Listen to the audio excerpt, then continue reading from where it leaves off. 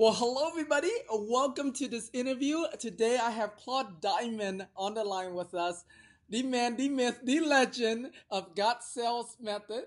Claude is an extraordinary real estate investor. He's been a veteran, been doing this for over 30 years. And I'm only 36. How do you go Yes, figure and he's that? only 36, so he's yeah, he started this first grade, started investing. Kindergarten. In kindergarten. In the womb. I was negotiating umbilical cords. Yes, no kidding. But funny story, Claude. So when you started real estate investing 30 years ago, that means that I just came here to the United States. What took you so Uh, long? I, so I've been here for 30 years. So that's a really cool thing. Claude specialized in sales and marketing. So he teaches his students a lot about sales and negotiations, which is something that is missing in a lot of real estate courses out there. A lot of real estate courses teach you how to find the deals, how to get in a contract, how to sell it, how to rehab it. But the big part of it all, like after you can have 1,000 leads, right? But if you don't have a way to convert those leads, you're just throwing money down the drain. And so, really glad to have Claude on the line with us today. Claude, welcome, Thank buddy. thank you, Tim. Thank you for inviting me to beautiful Texas, right? Yes, Houston, Yeah, Texas. I'm in beautiful San Diego, California. It's 75 degrees out here. After I'm done with this, we can go out and get some fish tacos and go surfing, okay?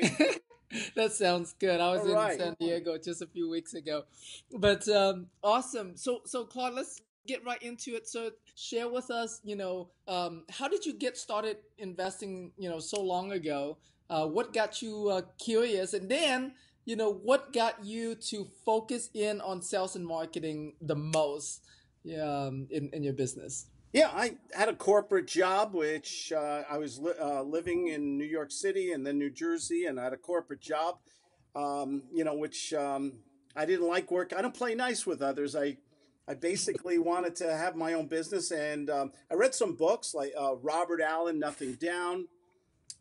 His latest book is Nothing Left, I believe.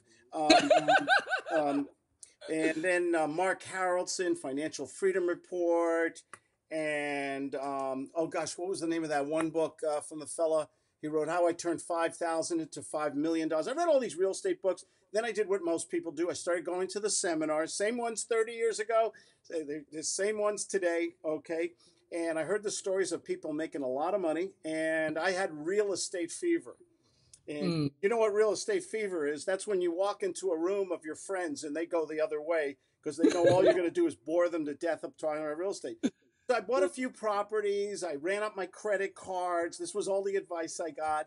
Yep. And I basically was going very slowly broke with negative income, bad tenants, evictions, all kinds of things. And but I really wanted to. I loved real estate, and I knew some people were making it in there, and I had to find out. I had to find somebody who was doing it, and I heard of this man. I've talked about him in a lot of my books and stuff. I wrote a couple books, the Gut Sales Method and The Mentor Teaches Success. These are free to your anybody who's listening. By the way, just send me an email. I'll send you my books for free. That's Um, awesome. I always send stuff for free. It Thank you. gives me attention, which is about marketing. I met this wonderful man named Max, and he would pick, and he did something I've never seen anyone ever do before. He would close people in one phone call in real estate, and he would make more money on that one phone call than I would make in a whole year Wow. at my corporate job with my three-piece suit and my commuting and sitting in traffic.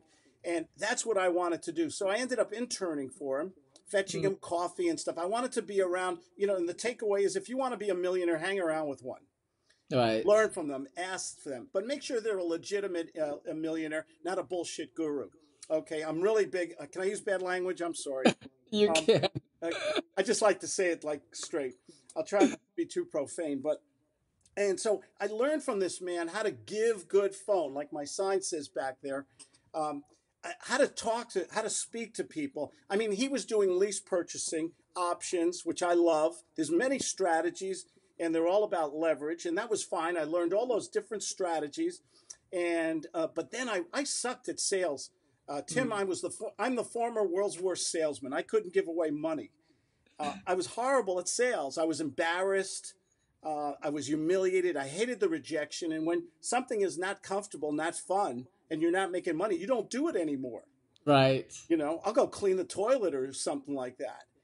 And That's funny. That's funny you mentioned that because I was gonna ask you like I've always thought of sales as kind of like an instinctive skill, right? It comes with hustling, it comes with being on the street sometimes. But for you to say, so I imagine you as like a born salesperson, but for you to say that, you were, yeah, bad at sales. I was horrible at sales. That, okay. I was very shy then. It's hard to believe. But there's two kinds of people. There's the natural born people who are more extroverted, more outgoing, they're confident. I wanted to be like them, but it was hard because when you pick up the phone in real estate, why do most people fail? You and I are both in this business, and I meet wonderful people, intelligent people. They study the materials. They know my materials better than me. Oh, Claude, on page 37, you said that. I said, what's on page 37? I wrote it years ago. And they are working so hard. And then they go out there with all this motivation and they just want to help their families and pay off some bills. And they go out there and they spend too much money on marketing and mailers and things like that. Don't ask me about mailers if you're a big mailer fan, by the way. And then they get on the phone, and that's where it falls apart because we all get inundated by telemarketers and commercial mailers and stuff. And what most people do, since they're used to it, they get it all the time, Tim. They ignore him. They hang up on the phone. They're rude to them. They reject them. Nobody wants to stop their whole day and just answer a bunch of questions to a new investor or even a seasoned one. Oh, hi, I'm just reaching out to you. I'd like to ask you about your house today. Do you have 5 minutes to answer some questions? No, click. And if that happens, I'm sensitive. I cry at Disney movies. Okay. And when I get that kind of rejection, I can't do that every day. Yeah. And that's why people fail in this business. If you have to find one reason why people fail, like there's 1% of people who make unbelievable amounts of money. They make all the money in the world because they can do this one thing. They can give good phone. They understand the psychology of the people they're negotiating with. And until you master the art and science of persuasion and influence, you're doomed to fail. Man, I'm like the opposite Anthony Robbins here. I'm like a demotivational speaker. You've gotta know how to talk to people so they say, hey, I like Tim. Maybe Tim can help me. Maybe I found a straight guy in an unstraight world. Maybe this is finally the guy I should do a deal with. They feel different about you. They respect you like they would a professional. Gotcha. But we don't act like professionals, and we're not taught to act like professionals. We're taught to read scripts. Hello, Mr. Buyer, Mr. Seller. How are you today? And when they get that script is the death of success. So all you people out there, I hope you don't write scripts, do you, Tim? I don't. Okay, good. Because if anybody who's got a script, put it in your shredder because it'll be better for stuffing your next postal mailer than it will be useful in your sales. You've got to be original, creative. You've got to ask the questions the right way to people so that they want to get emotionally involved and they want to do deals with you. And if you can do that, you can have fun. I'm the only guy who says fun in real estate. I have a lot of fun. I love talking to people. I love asking. I don't do deals with everybody. But if I have a mature conversations, adult to adult conversations with people, occasionally someone says yes. And that keeps Mrs. Diamond very happy. Okay. Are you married, Tim? I am, yes. Do you know how to have the best marriage in the world? Bring home the bacon. Make a shitload of money. Yes. Bring home the bacon. Very good. So Claude, you not using scripts, do you at least have like sort of bullet points or main points that you want to get out of that call. How do you teach someone? So I guess it's a two-part question. So like, do you have some kind of bullets in mind, formula in mind? How do you teach a new investor not knowing a thing about real estate? How would they know what to say if they don't use a script? They have to get certain information, but before they do, we have a system. It's three little steps, like a staircase. First one is agenda. The next step, as you rise up the staircase of success, is qualification. And the third one is close. The agenda is basically where you introduce yourself and don't sound like a jerk. You don't sound like a clown. You would say something, you would basically say, hi, Tim, you got a problem. That property is back on the market. I might be able to help you today. My name's Claude Diamond. I do deals very quickly. Yeah, you mind can I ask you one or two quick questions and see if we can do business today? And then if we can, great. If not, you can fire me. Is that all right? Would you like to make some money today? Would you like a contract today? Boom. And that's an agenda. We're getting permission to ask questions. We're telling them up front to fire us if it's not right. We don't have to say, I'll think about it. I'll get back to you. I'm going to talk to my spouse, my wife, or whatever. We just get rid of that. Then we go to the qualification. And this is an outline that we teach people. They study it. We have the materials, and they put it in their head, and they practice. You know how you get good at sales? You practice. You practice with, my students practice with each other. We have a meeting every Monday. We practice. I do private calls. We practice. And then I make phone calls every day. I have another rule called the rule of 5, where you got to speak to 5 new people a day, follow up with 5 new people, leave 5 voicemails a day, do 5 social media marketing a day, and make 5 offers a day if you can. If you can do the rule of 5 and use the GUTS 3-step system, you're going to find that this is an enjoyable business, and you're going to learn while you're speaking to people.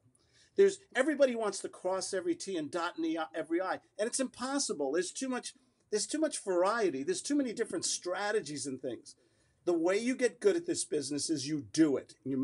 And my job is to make people so comfortable that they pick up that phone and speak to enough people every day.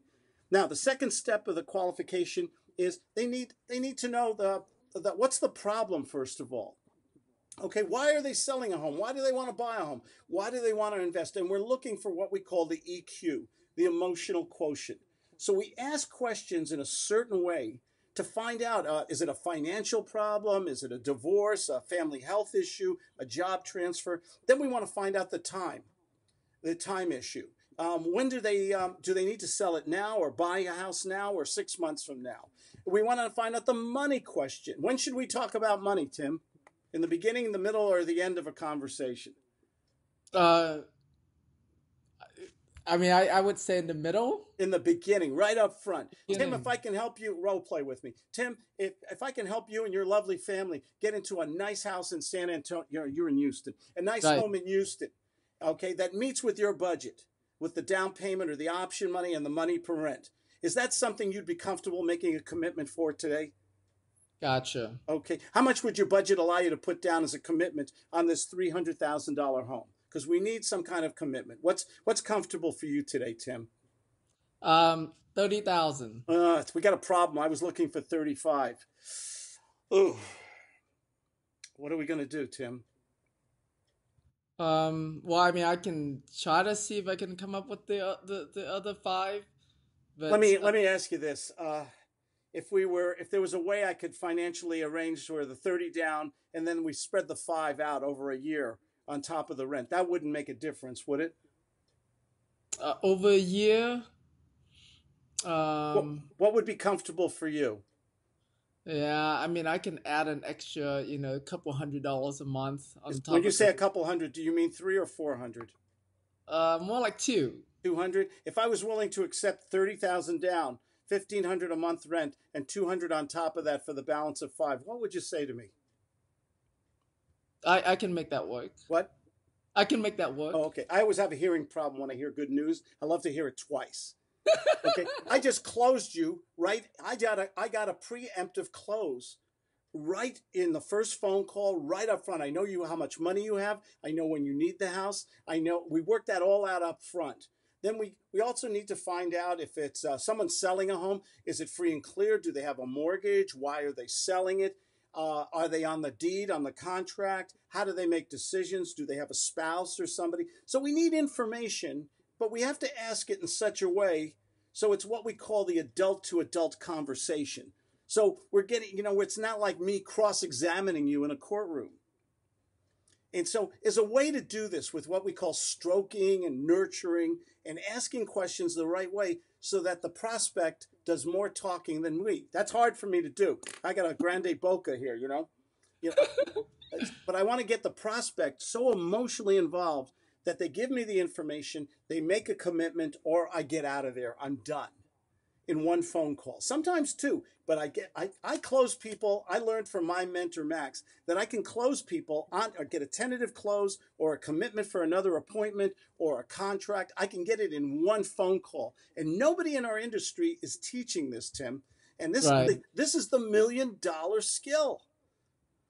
I agree with you. I mean, yeah, selling is such an important part. But the funny thing though, Claude, like even for myself, right, as an entrepreneur, and I've been an entrepreneur for a long time, I've always kind of just sort of winged my way through it and learn how to do sales from on the street. I've never had official sales training. So I'm thinking a lot of people are like me out there just winging it.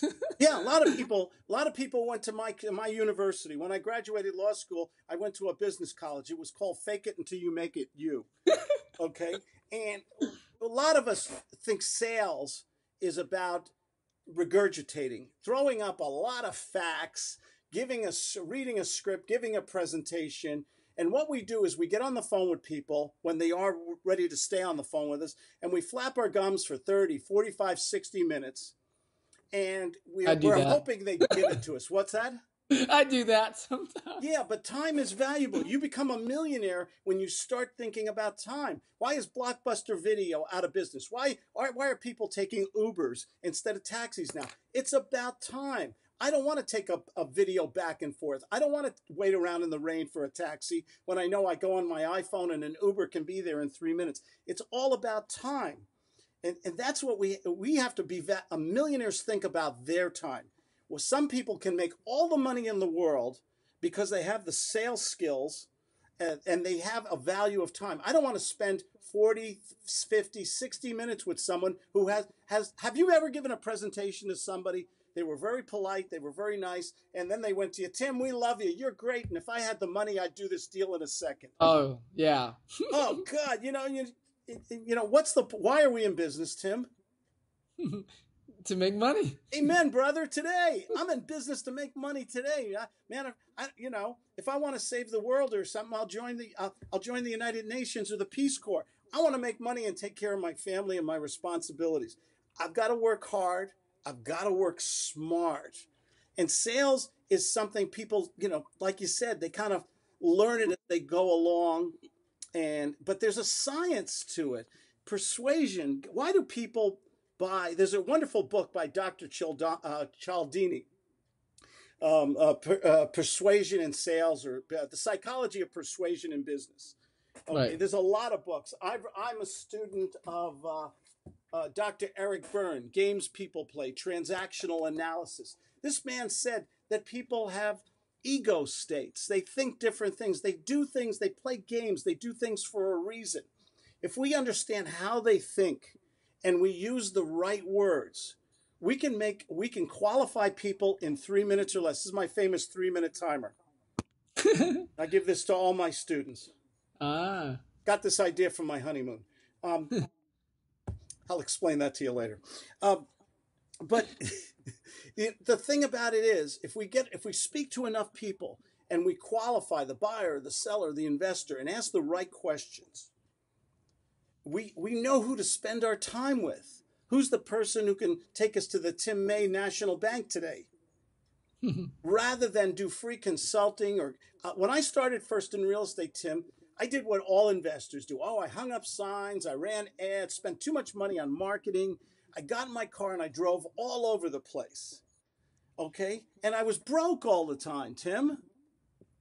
And I went to my mentor. I said, "Why? These people are always saying they'll think about it or they'll get back to me, and I can't get hold of them." He said, "There's no." He said, "Claude, this was very important." He said, "Claude, there are no bad prospects. There are only shitty salesmen." And it was my fault because on the phone, I can qualify people. And today we have Skype, FaceTime. You and I are on FaceTime now. We have all these different technologies where we don't have to get in our car. You and I are, what are we, 2,000 miles apart, and it's like we're in the same room here. It's wonderful. Right.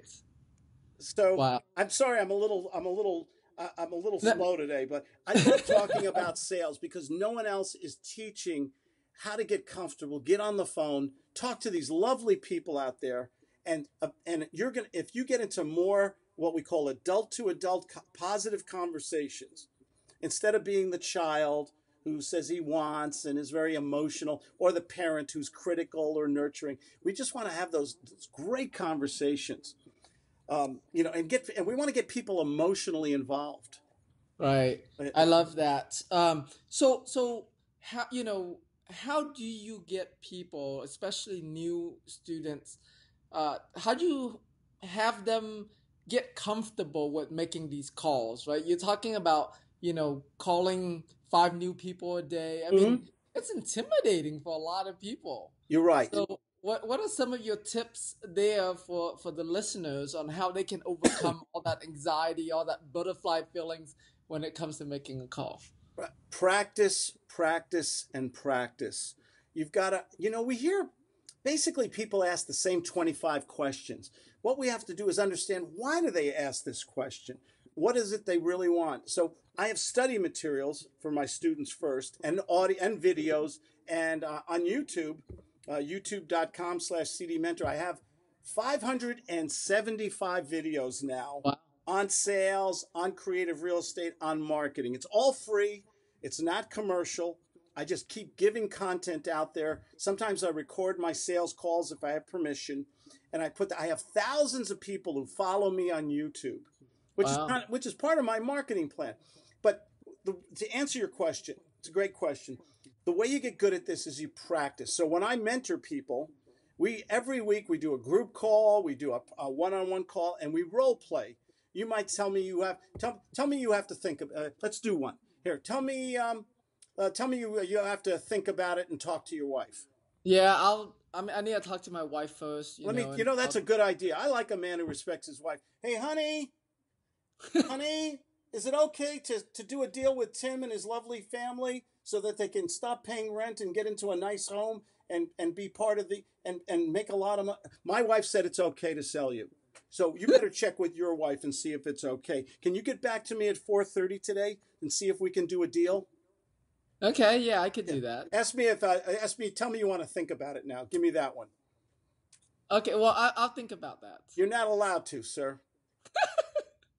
What, what do you mean? I mean, you're not allowed to think about it. I think you're worried about when people tell me that. I think they're worried about my feelings because they know how sensitive I am. Okay, I cry. Oh, and the thing is, we're here to do what's right for you. When you say you want to think about it, it really means no, doesn't it? So why don't we say we're done? You're going to keep renting that room in your mother-in-law's attic for the next 10 years with the 12 cats, but you're not going to get part of the American dream and get into a house. Can we just agree on that? You're going to live in your mother-in-law's attic for the rest of your life.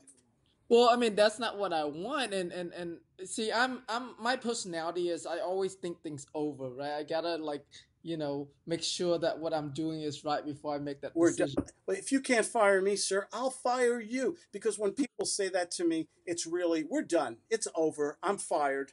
And why don't we just part as friends? We're never going to do it. Can I ask you a question before I go? Okay. Is this a money issue, really? Because it sounds to me like you got this family, you're living in this small room with those cats and five kids, and your mother-in-law is a tiger, and you want to get into your own place. Is this a money issue, or do you just love living that way? Um, well, I mean, maybe it's a money issue, but like I said, I always like to think things over. You're not allowed to think it over, sir. I guess we're done. If it was a money issue, maybe we could discuss it now and I could find out a way to structure some different kind of financing and do a deal. But let's say it's over right now. Listen, you've been a gentleman. You've been a nice man. If I hear from, I'm going to send you a letter of intent, a short offer, basically summarizing what we did. And I'm going to send you a video. And if you get back to me at 3:30 today with a reasonable offer, I'll accept it. But if I don't hear from you, have a good life, sir. Goodbye. Okay. Gotcha. Matt, that's pure Max. Max said it's about the sale. Here, this is controversial. Can I be controversial? Yes, of course. The salesman comes first. I come first. I'm working hard. I work honestly. I want to give people good value and I want to take care of my family. If you're going to try to lie to me, manipulate me, or something like that, I don't want to waste another minute of my life with you. I get to fire you. What happens to my psychology, my ego, when I fire you, when I dismiss you, Yeah. even though I'm the salesman? What happens? Yeah, it goes up. It goes up, and I can make the next phone call. And Tim's getting off the phone. And he's going, "What the hell was that? Exactly. Oh my God, honey, you don't believe this guy I just talked to." And it's going to stick in your head. And then you're going to get a little video from me. You're going to get a little contract or letter of intent, and you might call me back later. But if you don't call me back, I'm going to take all this information. I'm going to put it into my special guts follow-up system.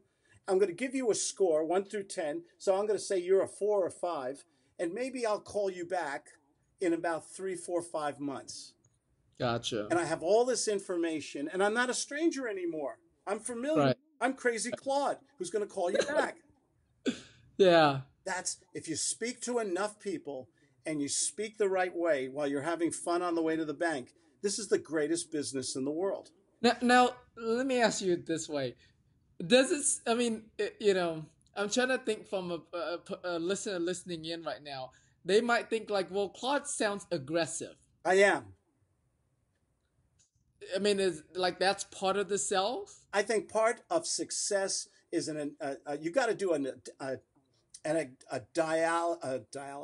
diagnostic on yourself. You've got to be aware of who you are, what's your place in the universe, and you've got to understand you're going to die someday. Do you want to go out a winner? Do you want to enjoy every day that God gives you? Do you want to stop worrying about money? Or do you want to have regrets someday? Be an old man in a rocking chair in a nursing home with all these damn regrets. I choose success.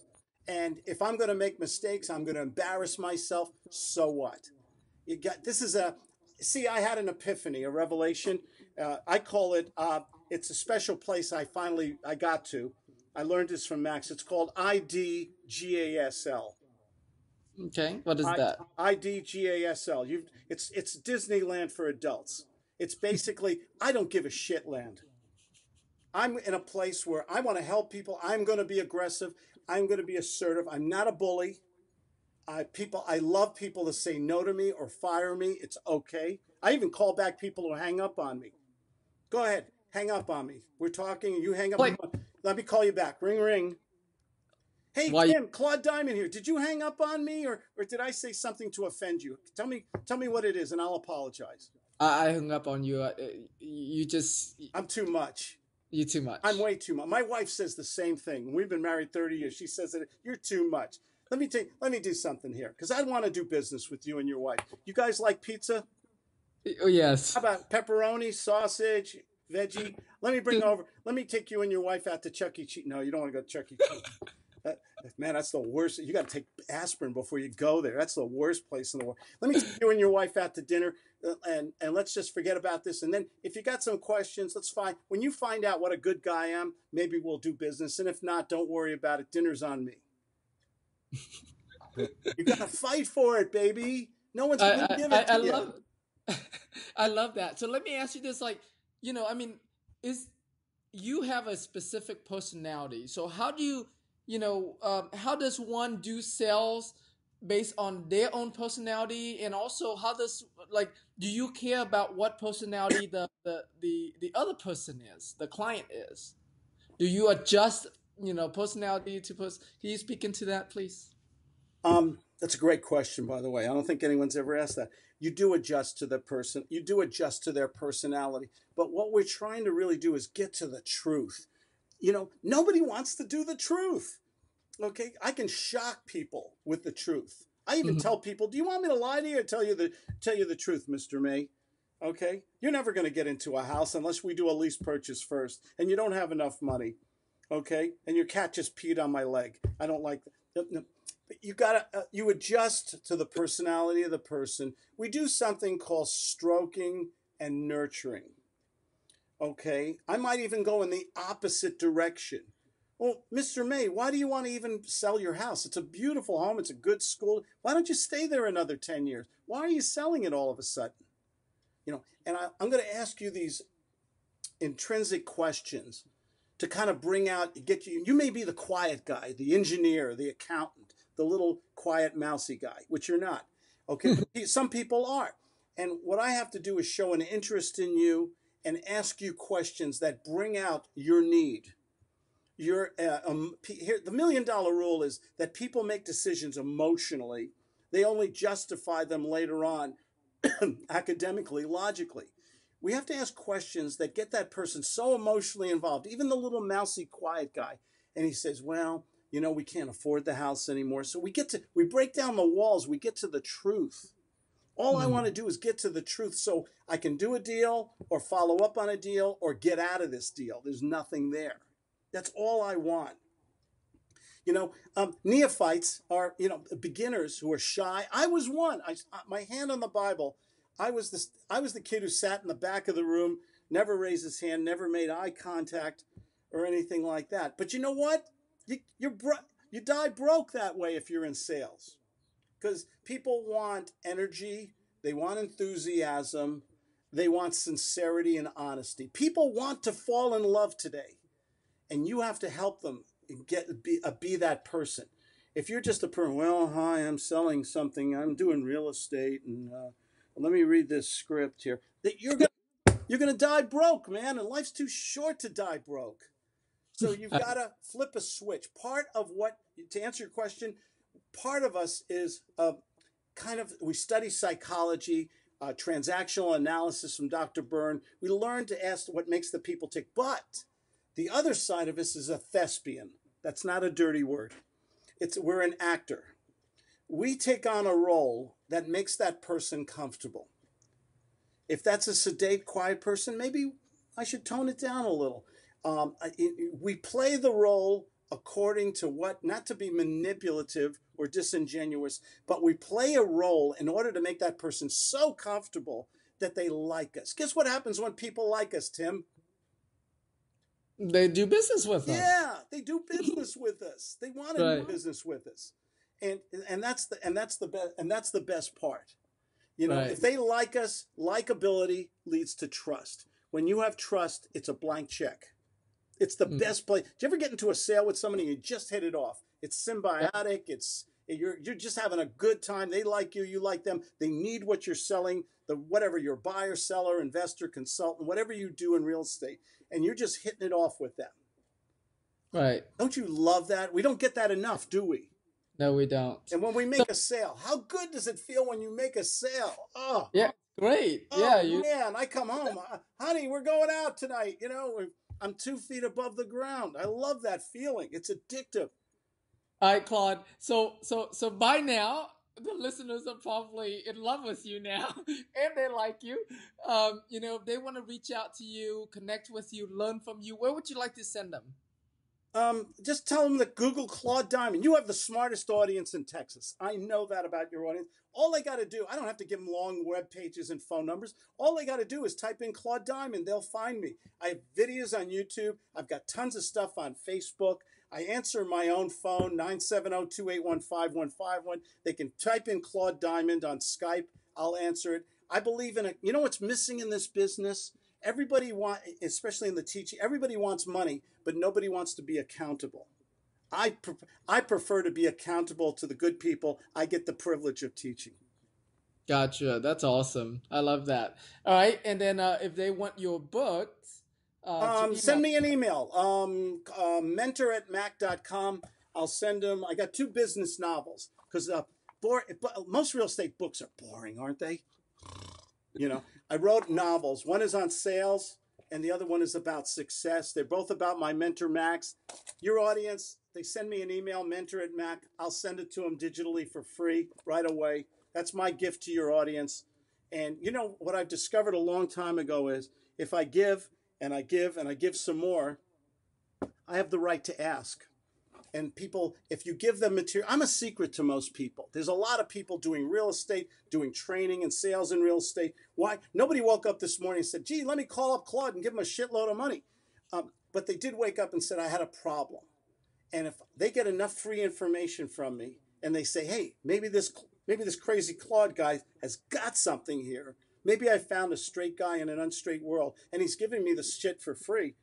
Hey, honey, he's giving his shit away. No, I'm giving the books away, and they're fun books. They're really about rags to riches. You know, you're a rags to riches story. You have the most remarkable story ever.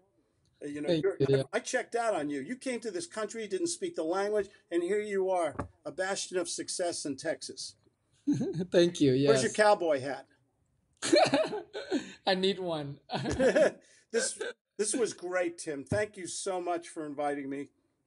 Thank you. It's been a phenomenal interview. I appreciate you greatly for all that you share, and I love how you make it so much more fun. And I can see how when you're talking with your clients, these sellers, these buyers, they probably have a lot of fun with you. We have a lot of fun, and you know, the thing is, we want to talk about the things that get them to the financial goals they want. I don't want to give them busy work, or, you know, most people give them a lot of busy work or they raise their expenses so high. I want to keep low overhead, low expense, and great sales skills will give you the life you deserve. That's awesome. I love it. All right, everybody. Thank you so much for tuning in.